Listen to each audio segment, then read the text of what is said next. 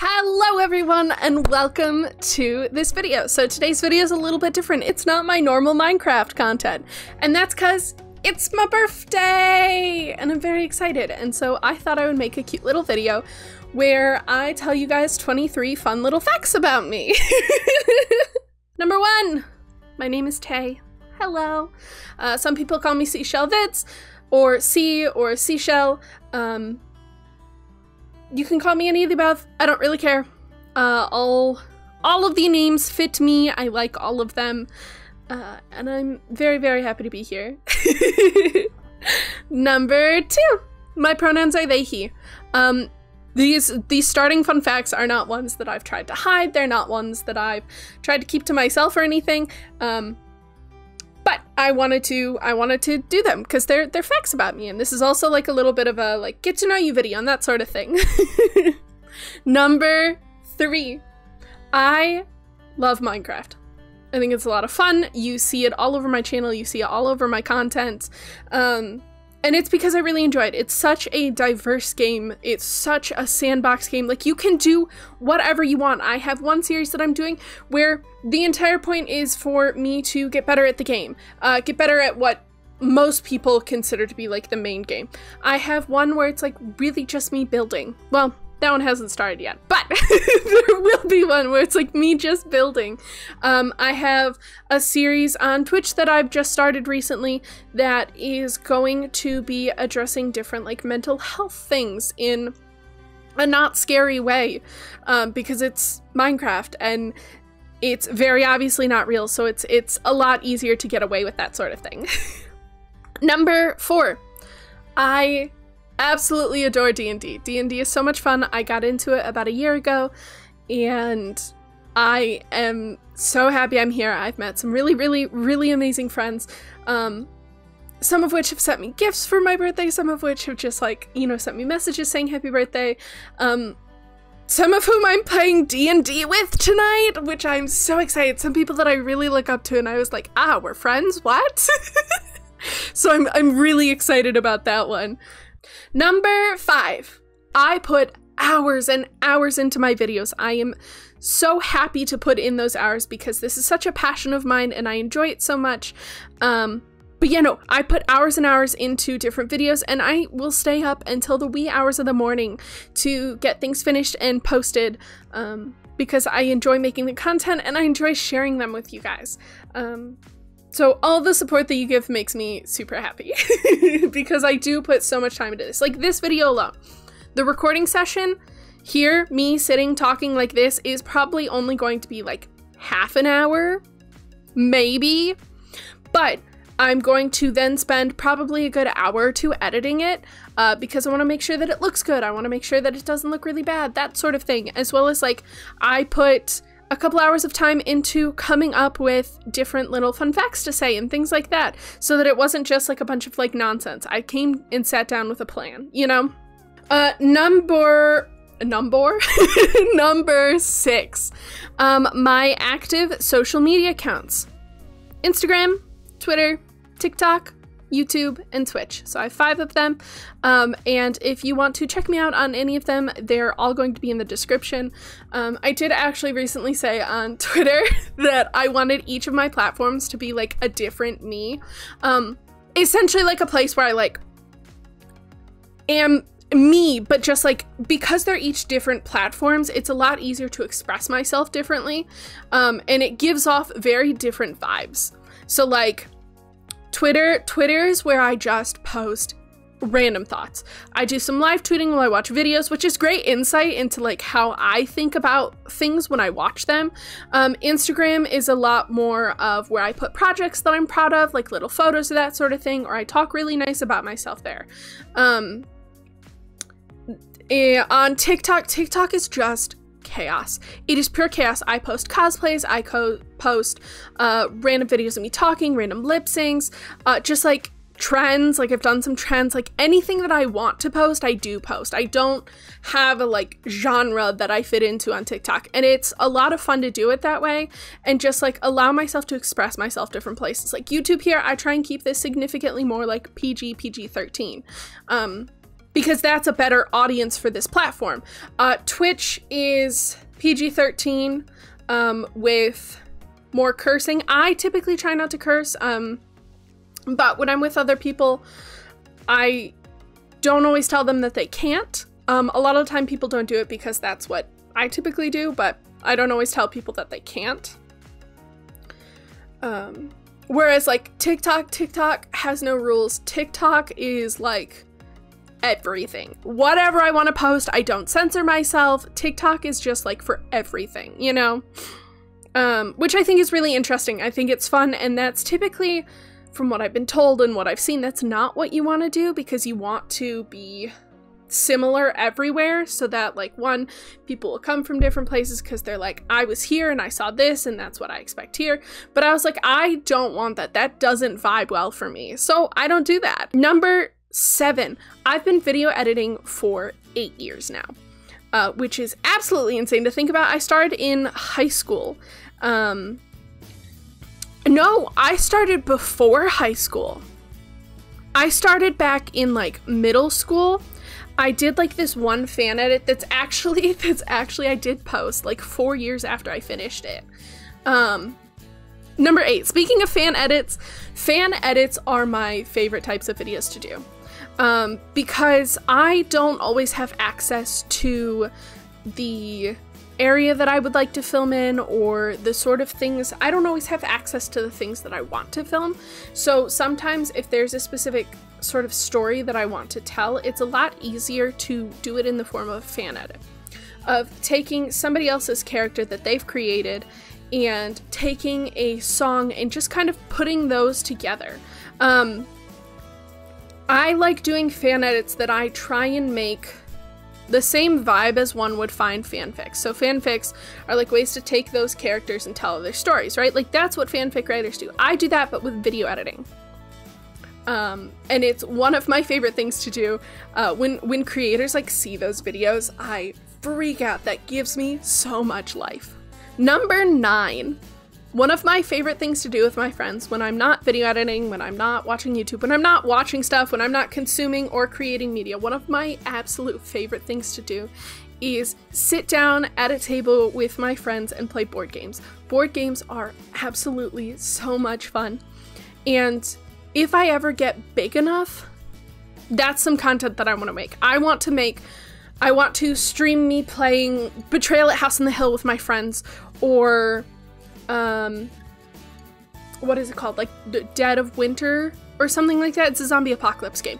I have like 2 full bookshelves that are like floor to ceiling bookshelves in my living room, overflowing with board games. I love board games so much. 10. Oh my gosh. I have notebooks upon notebooks upon notebooks of different video ideas, of different story ideas, of different just like content creation ideas. I have a TikTok series in one of them that I want to do, but just so many ideas that I don't currently have the time, I don't currently have the money for.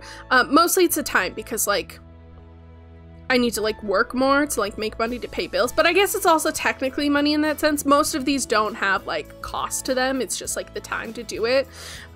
But I have notebooks upon notebooks upon notebooks of different ideas that I want to do, and I hope to even just get to a fraction of those ideas at some point. One of them that I will tell you a little bit about, and by a little bit about just like the fact that I have it, is I had a brief hyperfixation, and then I kind of went, I'm not at a place where I'm ready to do this, so I like was able to get off of it. But I had a brief hyperfixation on ARGs. Which are alternate gaming reality, where it's like a way of telling story through different forms of social media or in person or whatever. So I saw, I think it was Map Pack, I might be wrong. I saw somebody do a theory on one done by Wilbur Soot, and I went, that's really cool. And then I went, what if I did one? So I have it like 75% planned out. I have like 75% of an ARG. I just don't have the time or the following to do it yet. So when I get to that point, you can bet I'm gonna do one. Number 11. I am not typically a fan of taking big risks, and except for when it comes to content creation. Content creation, I'm more than happy to take a risk. Like even right now, I posted the other day, I posted a YouTube video that was a Questcraft video in the style of Grian from Hermitcraft. And that took me like 3 times as long to edit as I thought it would, because his editing style is so much different than mine, and I also only had the videos to go on. Like, if I had been able to see like a couple of his timelines and just like the specific, like what he was working with, like if I could see his entire project, like even just one of them, I think it would have been so much faster. Because that's a big way for me to learn, actually, is like just being like, here's a finished product with all of the steps included. Go emulate it. That to me is a lot easier than looking at the finished project and being like, cool, how did we get here? But I'm a big fan of like trying new things like that. Number 12. Okay. 12 and 13 I'm going to put together because they're not the same, but they're related. My favorite way to show somebody I care is by making them something. So like, for example, okay, I'm going to give a public example because I don't want to say anything that like, I haven't talked with any of my friends about using them as examples, so I'm not going to. But there is this one Twitch channel called -1 Charisma. They're a D&D show. And I did, and you'll see it in a few months when I am able to post the full video, but I did a little building challenge for myself where I built a scene from their show. And then I put together just a mini little video, I think it was like 3 minutes, to send to them early to be like, hey, here's a thing I made. I made you a thing. And they reacted to it live on stream. And that's 13. Is my favorite way for people to show their appreciation is when I give those, just seeing their reaction. It gives me life. Like seeing people's reactions to the things that I've put my time and soul into and just been like, here, I love you, I love this, have this. Having people react to that means the absolute world to me. 14, 15, and 16 go together. So 14 is the first YouTuber I ever chose to watch. So like we were showing YouTube videos at school and that sort of thing, but the first YouTuber that I ever decided I want to watch this person and I went out of my way to spend some of my free time doing was Pizza Hut. And the first series that I ever chose to watch was his How to Minecraft. So How to Minecraft Season 2, How to Minecraft. And in that series that leads into 16, in that series, he built a treehouse. And so because of that, when I got into my first SMP, Questcraft, the starter house that I made was a treehouse inspired by his How to Minecraft treehouse. I actually went back and I looked at a couple of his How to Minecraft videos where he was building it, so that I could take inspiration but not copy. And just to think, like, there was like a few years gap in between him posting those and me getting into Questcraft, but just like that's how much of an impact it made on me. Even now, like, I don't watch Pizza Hut on a regular basis. He's mostly moved to Twitch, but I still watch him sometimes, and he is, even as he has thousands upon thousands of viewers, he still interacts with people. He still is just like this, such a genuine person. And I think I was partially inspired by him.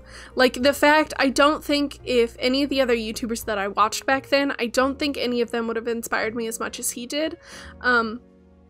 Because he was a genuine person. And it was very obvious in his videos, it was very obvious in his content.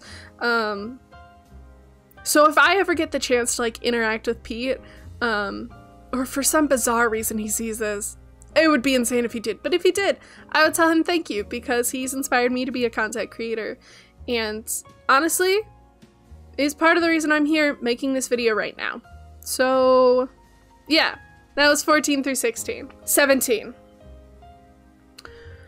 With my friends. With my friends, with people that I want to be friends with, I love telling my friends that I love them. Like, you've seen it in some of my videos with Floral. I tell Floral I love her all the time. She is one of my best friends, and I love, like, even for the small things, even for the dumb things, I love just being like, I love you. Like, you're wonderful. You did this. I love you. And it's because, well, one, because I care so much. Like, I do care so deeply about all of my friends. But it's, I love you is typically reserved for, like, romantic relationships from what I've seen, or like familial relationships, and I was like, no, I don't want that. Or at least that's the context I grew up with it with. And I went, I don't like that. This person means so much to me. They don't have to be my family for me to be like, I care this much about you. So exchanging I love yous with my friends, it makes me so happy. It makes me actually genuinely happy, and it is something that I use lightly, not lightly, like I do, but I don't, because I just care so much. You watching this video, I love you. I do, because you're spending some of your free time with me. I've come to a great appreciation for time, and just like, even something as short as 5 minutes, that's 5 minutes of someone's life that they're not going to get back. So if someone is willing to spend their time with me, with my content, it means the absolute world to me, because they're choosing me over other things. And that just, I don't take that lightly. That I don't take lightly. Like, the fact that you are choosing to spend your time here with me right now means so much to me. Even if I never see your face, even if you never comment, even if you don't like, the fact that you are choosing right now to spend your time with me is a wonderful birthday gift, honestly. It's a wonderful gift in general, but like, it's my birthday video, so I'll say it's a birthday gift. 18. Oh, this is a fun one. This is a fun one. So, I don't think this is necessarily a hot take, but I think it's an interesting one. I prefer reading fanfics over actual books. 20!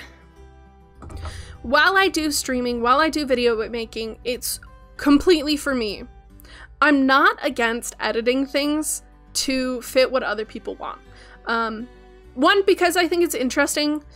Two, because I care and I want to make it, like I said, people are spending their time with me. I want to make it an enjoyable time. I want to make it something where people are like, no, I'm happy to spend my time on this person, right? And so when I've had regular viewers or commenters or regular people like on the Discord or that sort of thing, interact and be like, hey, this is some feedback that I have for you. This is something I'd love to see. That's something that I think about and I take into account. You know, it's not just something that I like blow over or whatever. Like, I look at it, I think about it, and I go, okay, and I try and incorporate a lot of them. 21. This is not a challenge. This is by no means a challenge, and that's kind of why I'm putting it at the end, because only people that like care about the video are gonna stay, and I think they're unlikely to do this.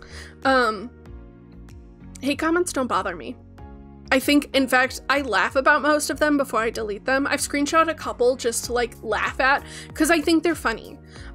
For me, one thing that like I've gained over the years is if I don't care about you, especially on the internet, like in person it's a little different, but like on the internet, if I don't care about you, if I don't know who you are and you leave a hate comment, I think it's the funniest thing and it doesn't bother me.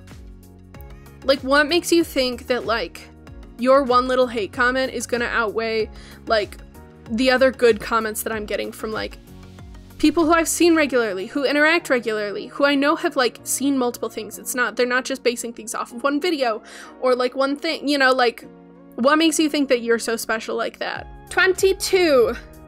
I'm running a D&D one-shot tonight, like I said earlier, and I'm really, really excited for it. And I literally want to spend an entire fun fact just being like, I'm excited for D&D tonight. I'm playing D&D with some super amazing people that I'm so excited about. And fun fact 23. Today, I turned 23, and that's why we have 23 of these. Well, that is it, everyone, for my fun facts with Tay for today. I hope you enjoyed the video. If you have any questions, comments, concerns, please comment them down below. Also, I don't do this often, but if you liked what you saw, if you could drop a like and possibly even subscribe, that would mean the absolute world to me. If you are interested in the birthday live stream I'm doing today, I'm gonna put the link in the description. The D&D one is going to start at 6 p.m. EST over on my Twitch. I will be taking a break in between streaming games and streaming D&D, so there will be a little gap in there. So if I'm not online when you click on it and it's before 6, that's why. It's because I'm taking a second to get some food, I'm taking a second to hydrate, I'm taking a second to check in with my players, all of that fun jazz. But I'm really, really excited. I hope to see people there, and I hope you enjoyed the video. I have another really special video coming out Monday or Tuesday, I don't remember which day. So I'm really excited for that. Anyway, I'll see you guys next time. Goodbye! Squeezy.